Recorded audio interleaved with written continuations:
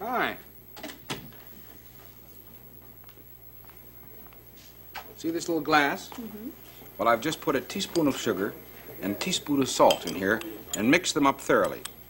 All I want you to do now is separate them. Separate the two? Yes. How are you going to go about it? If you could taste it, and if it's sweet, it's sugar, and if it's not, it's salt. Well, except they're both mixed together so that you'd have both of them on your tongue at the same time and they dissolve. Yeah, well, you could burn it. Sugar turns to carbon, and whatever is left is the salt. True, but then the sugar's gone. You burned it up. Well, under a microscope, the salt looks like cubes. You can do it that way. Then you'd have to sit there and Yeah. pick them and separate. Well, Well, before you leave today, I'll show you how you can separate the salt from the sugar without affecting either one of them. without doing that, it would take a long time, though, wouldn't it? No, Each it'll grain? about 2-3 seconds. Yeah? Yeah. And when you understand how to separate the salt from sugar, you'll also be able to identify these things over here. Can you identify them? A fork, refrigerator cover, you know, a piece of film. But that's not what I want you to identify. I want you to tell me what kind of plastics they are. What kind of plastics? Yes, you know, polyethylene, polystyrene, you know, all these various plastic names. Yeah. Do you know any of them? Well, this is cellophane. I know Cellophane, okay, you've got one. Pretty easy. But you don't know what this soapy sort of plastic is? Or this, you know, flexible, tough stuff? Or this stuff that looks like glass? Or that, you know, the fork that comes with the package, you know, food? And this film? You don't know what the plastics are? Well, as What soon is that? How is that going to help me do this? I mean, the salt and sugar? Salt and sugar, yeah. And this? Well, it all has to do with density. Now, let's start from the beginning with density, with sugar cubes. Sugar cubes. Sugar cubes. Plastic sugar cubes. Plastic sugar cubes and salt and sugar All mixture. right. Sugar cubes. See them? Let us assume that each one of those is 1 cubic centimeter. 1 cc, 1 cubic centimeter. They're not, but let's pretend they are. And let's assume that each one weighs 1 gram. Now here are 10 of them. If you weigh them, what will they weigh? It'll be 100 grams. Right, but 10 grams. Each one is 1. 1, so 1 times 10 is 10. 10, Yeah, okay. altogether it'd be 10. Now, in order to find out what 1 weighs, if you know what 10 weigh, how do you find out? You simply divide by the number, right? Right. What if there were only 9? They would weigh 9 grams, and how many of them are there? Well, if there are 9, then each one will weigh 1. Still, yeah, you divide 9 to 9 you is divide 1. the weight by the number of units, and if there are only 4, you weigh 4 grams, and you divide by 4 to find out what one of them weighs. It'd be 1. The idea is to find the density, you weigh whatever it is, and then find the volume, and divide the weight by the volume, And that'll give you density. and that'll give you the density. Let's try that with water now. Weight by volume. Well, all right. Let's try it with water. Here are 2 flasks, or 2 beakers, and I put a little shot in that one so that they're exactly the same, so they're both balanced out now. I see. Now I'm going to put a 100-gram weight on this side. And you pour water in here until you get them to balance.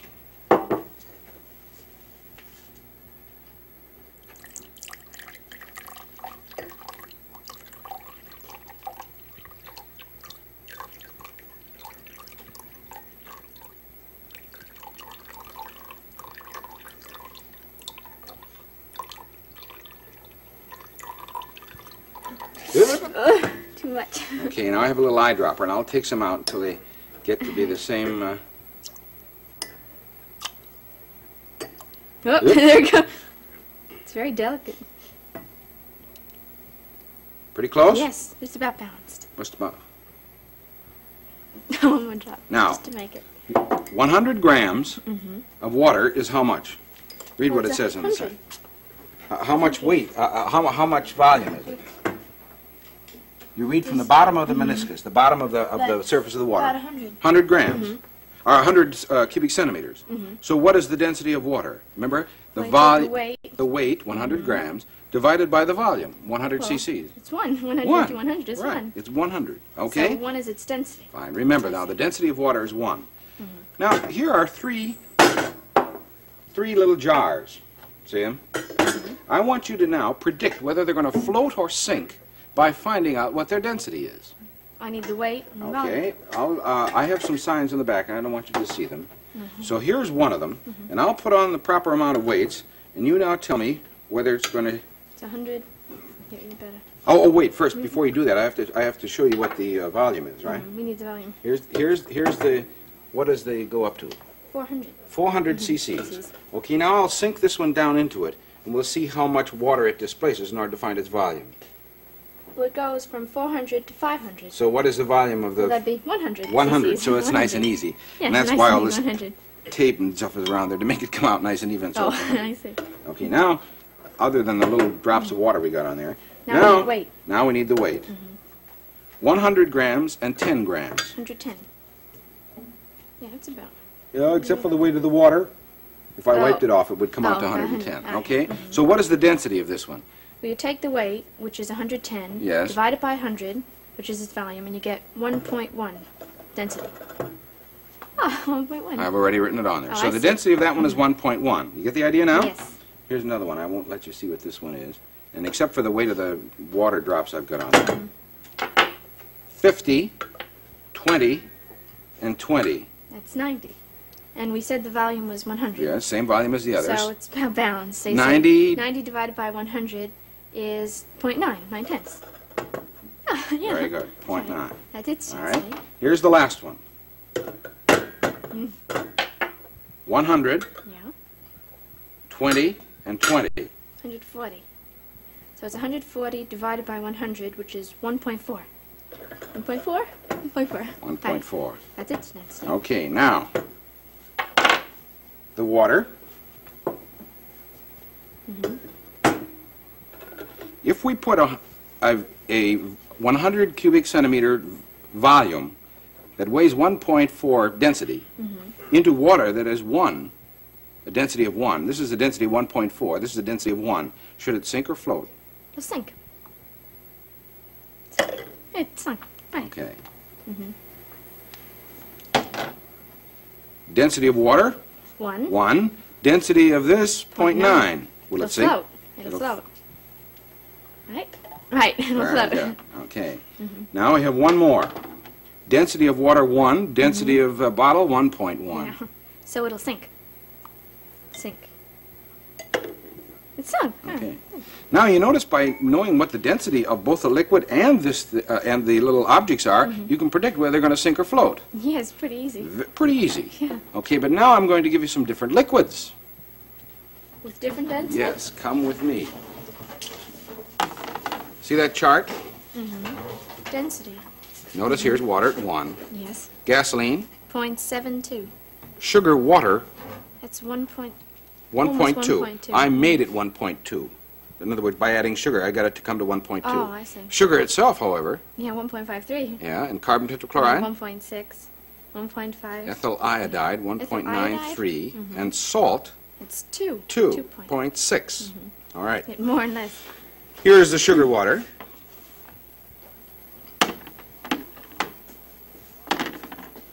Bottle, density, 0.9. 0.9. Sugar water, it's at 1.2. Will it float or sink? It will float. All right, take Try it, see if it does. It'll float. It floats. It floats.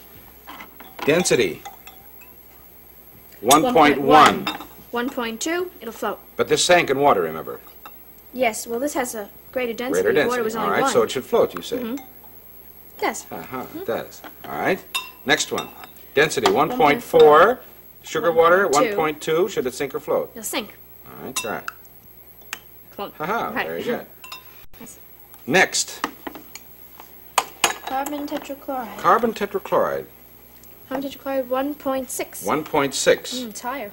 Will the 0.9 float in it? Yes, easily. Way high, too, doesn't it? Yes. Way on top. The density, the jar that's a density of 1.1, will it float in carbon tetrachloride? At Yes. Density of 1.6? Should. That should float. Okay. Density 1.4, in a liquid of 1.6 density? It'll float. Notice that one sank in sugar water, didn't it? Yes, Yeah, but this because has a different greater density. Okay. Now, notice I keep covers on these because carbon tetrachloride is dangerous. You shouldn't let it, open to the air. You shouldn't breathe it any more than you have to. See that one? Gasoline. Gasoline. What's is its gasoline density? is 0.72. 0.72. Will the 0.9? That's 0.72. It'll sink. Try it. That floated in everything so far, didn't it? Yes. It's sunk. Not in that. Do you want to bother with these two, or do you want Well, to... those two will sink. All right, try them. Try it. 1.4 definitely should sink. Sink. Okay. And so the 1.1 goes clunk. Okay. Well, now you see how you can make objects sink or float by putting them in various liquids that have various densities. You remember that salt and sugar problem? Yeah. Look at the chart. See if you can figure out how you could separate salt from sugar. Well, the salt is 2.6. 2.6. Sugar The is sugar is 1.59. Well, if you could get something in the middle Yes. and get the sugar to float or opposite and the salt to go one way, Yeah. well, then you could separate the two. I Okay, guess. what would you use? Well, something between 1.5 and 2.6. 6. Well, carbon tetrachloride looks pretty good. Right, 1.6. carbon tetrachloride. But you What's notice that the density of sugar and carbon tetrachloride is very close, so it would take a long time for the sugar to come up. So you see that ethyl iodide? Oh, that's even better, That- 1.93. Right, that's the only reason I have it in there, is because it's easy, because the sugar will float up quickly because of it's so much denser than sugar, but the salt should sink. So let's try it. Okay. You want to get that little glass of sugar that I mixed up? Okay. And here is the liquid, ethyl iodide. Iodine. I'll put some of that mixture in here. Mix it up good. And the sugar should go to the top and the salt to the bottom. Okay, now, see I have it here in this little test tube, and I can take it out of here and stick it over there in that projector. I see. So I'll project it up on the wall. So you go around over there. I'll get it into position first. Turn on the light. And there it is all up at the top. Now I'll take it out and shake it. I'll give it a good shake so I get everything all mixed up. And then take a look at it. They're all going different ways. Now start at Yeah. the middle and see what's happening right there. Well, you can see the separation. Some Yeah. are going up, and Some are going down. See, now They're going follow up. those that are going down, like that. Yes, they're going straight down. Those would be the salt, right? Yes, some of those little ones are going up though too. See them? Yes. There's And- that one. And go up to the top. You'll see there's Those are sugar. Yeah, the sugar on top. Here, let me shake it up again so we can see it.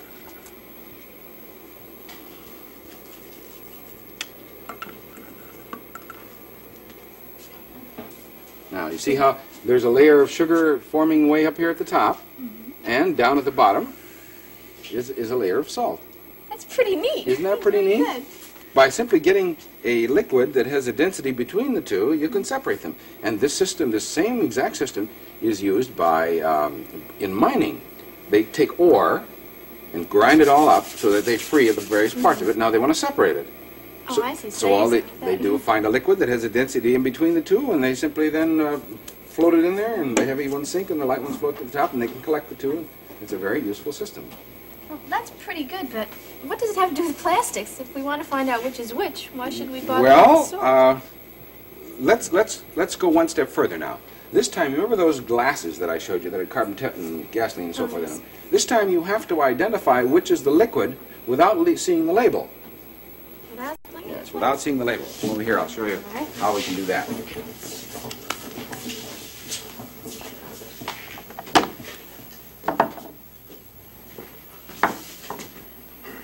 Let's start. I'll turn these labels all this way so that you can't see them. But I'll bring up one marked what?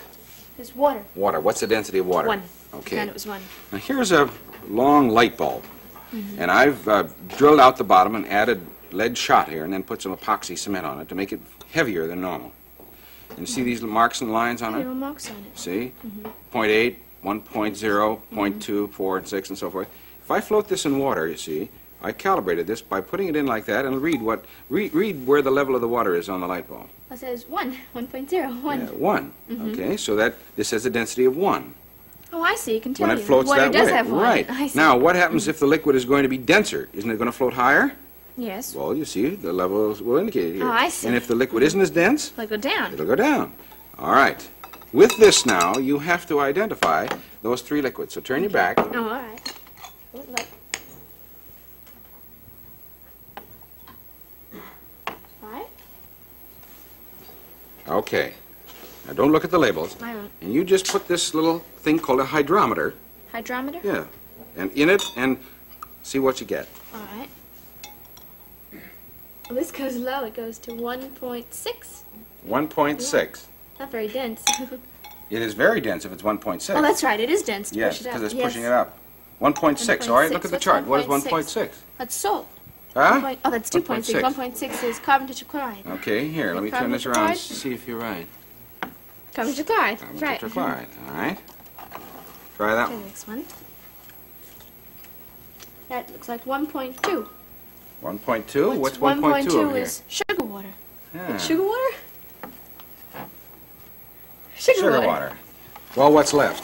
It couldn't be gasoline, could it? Well, if it is gasoline, what should its density be? 0.72. Okay, put it in there once and see. It goes very low. Goes very low. Now, notice the last density mark on here was 0.8. 0.8. Mhm. Yeah, 0.8. So obviously this sinks down below it, so it must be less than 0.8 at least. Yeah, well, 0.72. 0.72? Gasoline, right? Gasoline. Right. Very It's a good. good way of finding out. Yes, you see, now you can begin to identify some liquids by doing this. Well, now, this is a very practical sort of thing. In fact, here, see this little float? Yes, it looks like it. See, there's a weight at the bottom, and then marks going up and down the thing. Just like you have. Same thing, you see, and when you could float it in a liquid, and you could tell, and that's made for just that purpose. Have you ever noticed when you go to a garage or a filling station where the attendant would sometimes take a thing that looks like this, Yes, and and he he squeezes it into the battery and pulls it out? Well, you see that little float that's inside? Yes, That's that's just it. like this one, you see. And sure, when he takes the liquid up into the thing like this now, whether the thing floats or sinks will give him some idea what the density of the liquid is. Because you see, when you first start out with a storage battery, the sulfuric acid and water mixture in there is quite dense when the battery is charged. But as the battery begins to run down, why the density changes. Until finally when it gets low, so that you have to charge it up again, it's not very dense at all. Oh, I see. So they use that. So when you charge it up again, then it gets more dense. So all you have to do is use this to find out whether the battery's charged or not. In fact, I have samples from 3 batteries. You do? Batteries? Not really. Oh. Not really, because you use sulfuric acid and there's no point. But here are 3 glasses that are from 3 different batteries, let's say. And I want you to tell me whether I should charge them up or not. Well, I use the hydrometer. All right. Put in the first one. You squeeze it. Squeeze it and have it go up. Now, if it goes way up there to the top, it means that you better charge it up because it's sinking quite low. Yeah, it's not going up. See, well, you see it's off the Yeah, bottom here, yeah. but you see how it's floating just where that's about what, halfway? Yeah, Where about the little there. white mark is? That means that the battery is pretty fair, but that you don't have to charge it up quite yet. All right? Yeah. Get it out. Here, let me squeeze it for you. Okay. Try this one.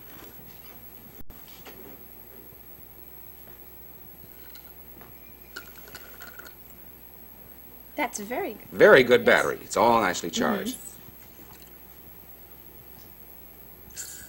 Last one.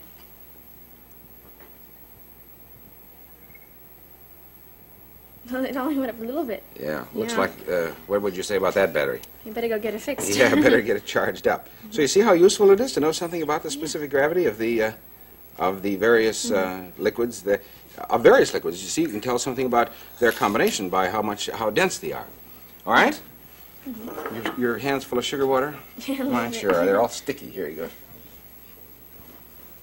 Well, now, notice gasoline has a density of 0.72, and carbon tetrachloride has a density of 160. If you have pure gasoline, you're going to have a liquid density of 0.72. But if you add a little carbon tetrachloride, you're going to make it a little more dense.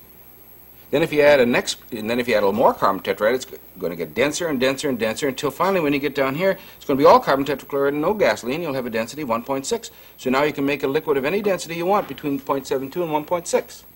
Oh, you mean just by mixing them? Just by, in fact, see these bottles over here? Oh, is that what it is? That's what Mix all them? those bottles are, yes. This has a density of 0.72, so what is it? That's gasoline. In fact, there's 35 parts of gasoline to no No. carbon tetrachloride. Next one, Well, 0.8 parts. 0.8, Well, 32 parts gasoline, Only 3 parts carbon carbon tetrachloride. tetrachloride, 0.8 0.9, 28 parts. Only 7. to 7. Getting more and more power. 1 is 24 parts and only 11 parts carbon tetrachloride. That's the same as water, isn't it? Yeah, well, Yes, density of okay. 1. Now I'll skip over a couple here. 1.3, 12 parts of the gasoline. gasoline. And 23 parts See, carbon getting more and tetrachloride. more carbon tetrachloride. Here's the next to the last one. You have 4 parts of gasoline, And 31 parts of carbon tetrachloride. 1.5. You're getting to carbon tetrachloride. What's the last one then? 1.6. 1.6. No No gasoline parts. and Most 35 of it, parts yeah. of carbon tetrachloride. So that you can see now that you have liquids of all different densities over here. What are you going to do with it now that you've got it? Well, I'll show you. See that little glass thing? Well, I took the densest one and poured it in here very slowly so that down here at the bottom is a layer of pure carbon tetrachloride, density 1.6. Then I took the next bottle and poured a little layer, density 1.5. Then the next bottle, 1.4, 1.3, 1.2, 1.1, 1, 9, 8, 7. Oh. 0.2. So each, and they don't mix right away, so that you have layer after layer of liquid here at various densities. Isn't that nice? Isn't that convenient? Sure, but what are you going to do with it? Find out You about the still have it. plastics. But what does the density have to do with plastics? All right, come over here, I'll show you.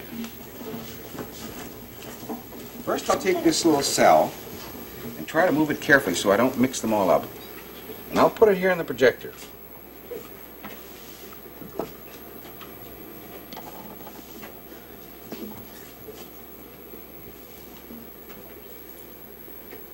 Okay, now you want to grow out the projector. Now there's our 1.6 working its way all the way up here to the thing. Now look right over here on top of your head. Densities. And then you have all Polyethylene, what does it say? 0.85, Polystyrene, 1.23, lucite 1.28, cellulose acetate, 1.40, mylar, 1.50, and cellophane 1.55. Now you remember you said that you knew that you recognized that this was cellophane over here. So I'll show you what I'll do. I'll cut off a little snip and fold it so it won't, and then I'll take that little snip and I'll put it in these liquid densities. Before I do, if it is cellophane, it should sink down and stop where? Oh, I see. If it has a density of 1.55, It ought to go way down near the bottom. yeah, around here. But All right, we'll try it. Right here. There it goes. It's going down fast.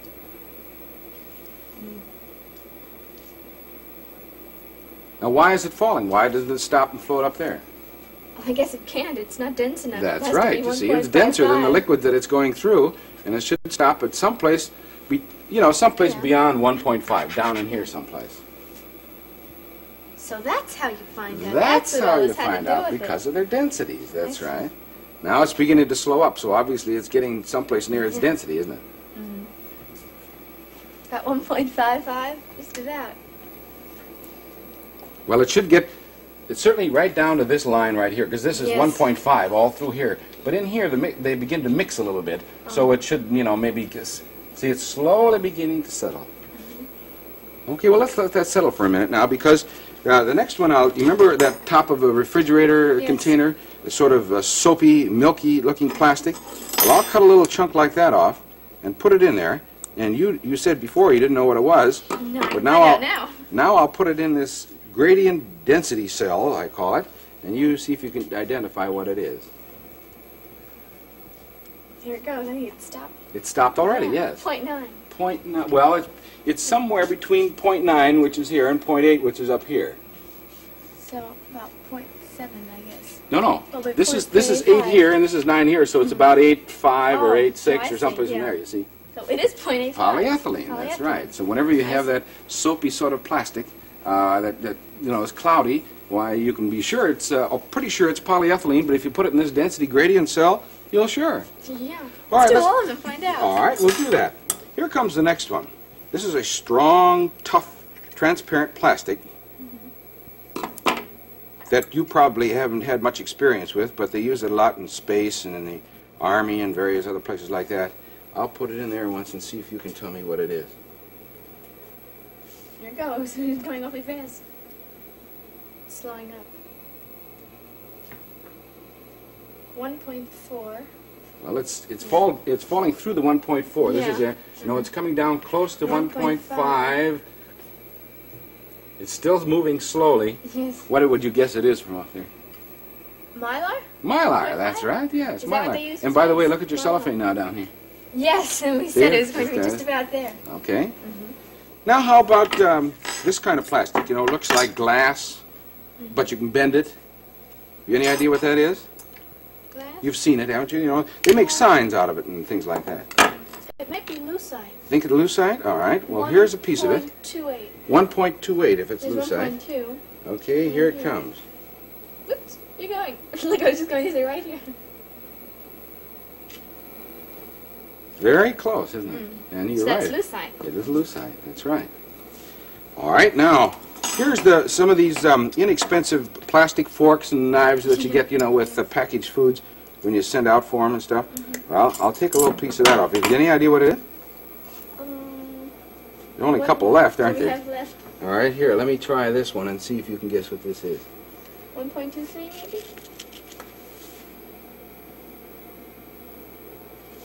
Here's 1.1. It landed right on the label, so it's just slightly more than 1.1. I mean, 1 point. So it's maybe about 1.1 or so. About 1.1? It's certainly more than 8.5. Yeah, it is. Yeah. Well, here, we have 1.23. It's floating a little high for polystyrene, but that's what it is. But you see, as I move this around, I sometimes mix them up, so it may not be too accurate. And another thing is happening here. You see the little bubbles that are coming off of there? What is that? Well, it's a chemical reaction, probably with either the gasoline or the carbon tetrachloride. So the little bubbles tend to make it float just a little bit. Oh, I see. And that's why it's staying a little higher, yes. I think, anyway. Well, we have only one left. What's that? I think it's cellulose acetate. Cellulose acetate, and what it is a piece of photographic film. This happens to be 16 millimeter film, and I'll cut a piece off. If it is cellulose acetate, where should it go? It should go to 1.4. 1.4. All right, let's see if it does. Here it goes. It's going to bunk into it. Yeah, it's going to bump into the lucite. Come on, get by there. That's it. Here's 1.4, just about here. Well, here's here. the top of Through it. it. Here, you Yeah. see. Oh. So it'll end up very close to that. And you see how it's slowing up? It's Yes. going to end up right there. Well, now come on back over here now. You see all these various plastics? You now can tell what they are by simply taking a little piece and putting by down the on the protector. density. Yes. And now, remember, you find density by taking the weight of an object and dividing by its volume to get its unit density. And water is what? That was 1. Is 1. And you can make liquids then of varying densities and find out what things are or separate them, do anything you like. It's very good. Now, this time you go over there and look, and I'm not going to tell you what it is. And I'll put a piece of plastic in there, and you watch and see if you can identify what it Too is. hard. Okay.